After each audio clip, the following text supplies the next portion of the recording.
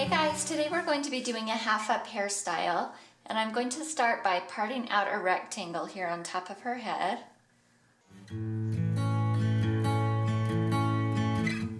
Alright, now that I have that parted out, I'm going to place a little claw clip on either side of that so that I don't grab any of this hair while I'm braiding the top. And then I'm actually going to add one more clip right here in the back just so that I'm sure that all of this hair is out of the way. Okay, now I'm going to grab a small piece of hair right here in the front. I didn't part out a whole bunch of hair, probably about an inch from the front of her head.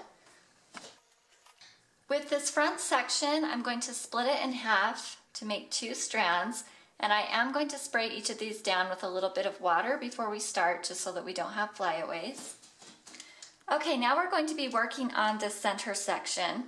All of this hair that I parted out in the rectangle is going to be woven through these two strands, and I'm going to be getting this kind of messy looking. It's more of a grown-up look, so I don't want it super perfect.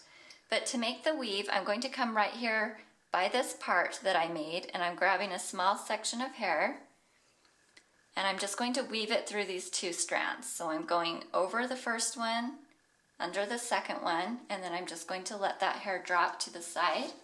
And then I'm going to do the same thing on the opposite side. And you want to make sure you're weaving this through the opposite way. So I went over this strand, under this strand. On the way back, I'm going to go over this strand, under this strand. So you always go over first, whichever side you're on. These are going to kind of loosen up as you're going. Just don't worry about it too much.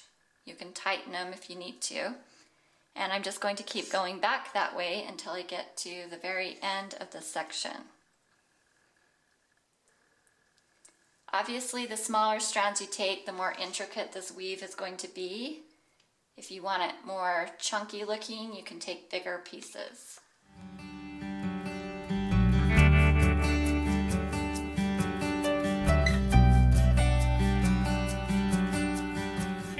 Okay, now that I've brought all of that hair through those two strands, I'm just going to take them and tie them off here at the top to keep everything tight for the next step.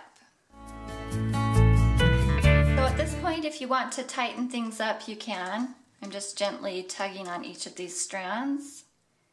And again, I don't want this super perfect looking. I like it a little bit puffier. So I'm going to go ahead and take these clips out now.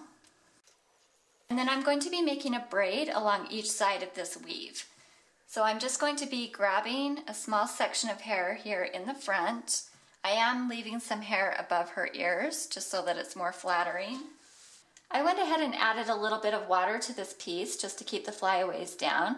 I'm going to split this in three, and I'm going to be making a lace braid. So I'm bringing the outside strands over that middle strand.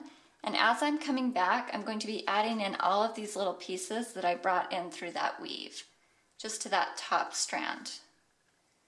So here on the bottom, I'm not adding anything in.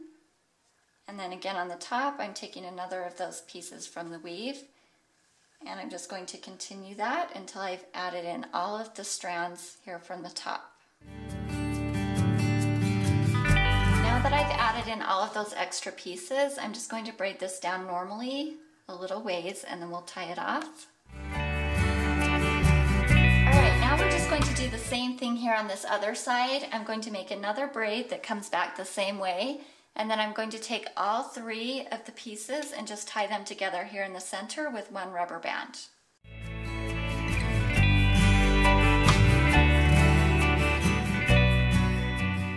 Alright, I went ahead and braided that other side, and now I'm just going to combine everything here in the center.